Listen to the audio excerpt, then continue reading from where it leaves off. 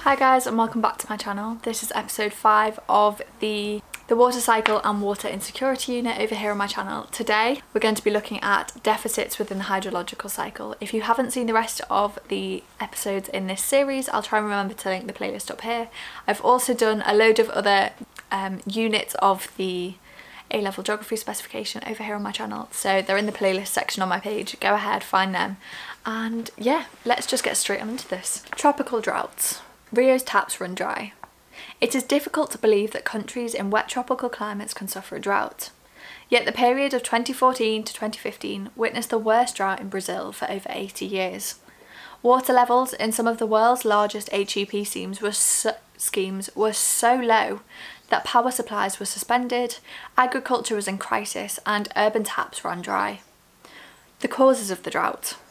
Rainfall in Brazil is normally predictable. Moist air moves in a westerly direction from the South Atlantic across the Amazon basin.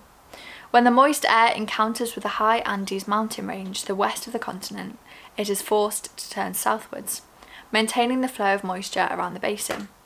However, in 2015, a series of high pressure systems diverted rain-bearing winds further north, away from the Amazon, and also prevented them from diverting southwards from the Andes. Heavy rain then occurred in Bolivia and Paraguay, whilst dry air remained over Brazil. The impact of the drought. Both The Guardian and The Economist described the drought in Brazil as its worst. Its impacts led to street protests in Sao Paulo, Brazil's largest city, and included water rationing for 4 million people. Water supplies were cut off for 3 days a week in some towns. Halting of HEP production, which led to power cuts. The depletion of Brazil's 17 largest reservoirs to a dangerously low level, some down to just 1% capacity. Increased groundwater abstraction, which led to aquifers becoming dangerously low, and a reduced crop of Arabica coffee beans. Brazil is the world's largest producer of these, which pushed up global coffee prices by 50%. Deforestation, drought, and feedback. There have been 3 droughts in Brazil since 2000, and links between these becoming more frequent periods of drought is becoming clearer. In 2014, climate scientists reported that deforestation in the Amazon might have now passed a tipping point. In other words, changing hydrological and climatic cycles permanently. Rainforests recycle half of their rainfall, but the positive feedback loop of deforestation and less rainfall is reducing the ability of the rainforest to regenerate. As a result of this, fragile rainforest ecosystems are less resilient. Thinning forests have reduced soil water storage and evapotranspiration. In turn, these lead to changing weather patterns with lower precipitation. There is a domino effect on feedback loops that reinforce the drying of the tropics. A few weeks ago, we looked at the importance of tropical stores in a flux. Forests regulate regional climates and generate flows of moisture across the continent. Now, the combined risk of global change, ENSO cycles, which we'll look at in a couple of weeks, and deforestation will probably alter this, so that extreme weather will become more frequent. Drought could mean the Amazon rainforest's capacity to absorb carbon will decline.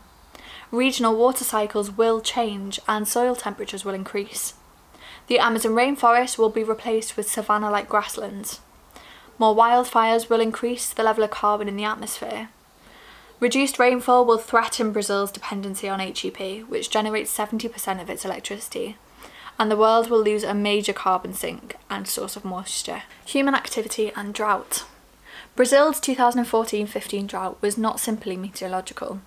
Human activity also contributed, due to over-abstraction of surface water resources and groundwater aquifers, as water companies tried to maintain water supply for factories and services, and residents tried to avoid cuts in supplies.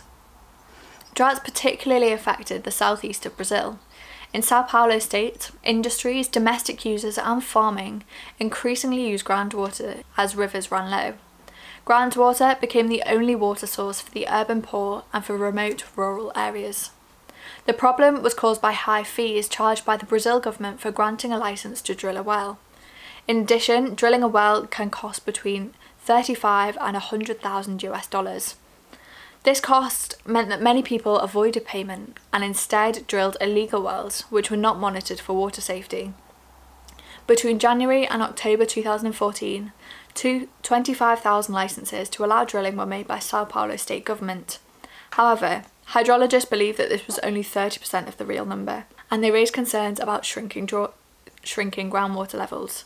Illegal wells were generally shallower and less filtered by bedrock, so they contain industrial pollutants and higher levels of bacteria. The impact of drought on rainforest ecosystems. The Amazon rainforest is referred to as the Earth's lungs because it absorbs CO2 and returns oxygen to the atmosphere. Its 400 billion trees also transport humidity inland from the Atlantic Ocean. The flying river in the sky takes up 20 billion tonnes of water vapour daily from the forest and dumps it as rain on central and southern Brazil. By contrast, the Amazon River carries 17 million tonnes of water back to the Atlantic each day. Prolonged drought causes forest stress and sets up a series of chain reactions. Younger trees die, which reduces canopy cover. This in turn reduces humidity, water vapour and therefore rainfall. Exposed to tropical sunlight, drying vegetation and surface tree litter create a potential tinderbox that can easily catch fire. Lightning storms and high winds frequently turn a small fire into a wildfire. Long-term drought means shorter trees and thinner canopies. The impact of drought on wetland ecosystems. The Pantanal is a large wetland area in central South America, 140,000 kilometres squared of which lie within Brazil. It lies in the upper Paraguay River basin, and its aquatic and bird wildlife make it among the world's most significant freshwater ecosystems. The river's floodplain is vital.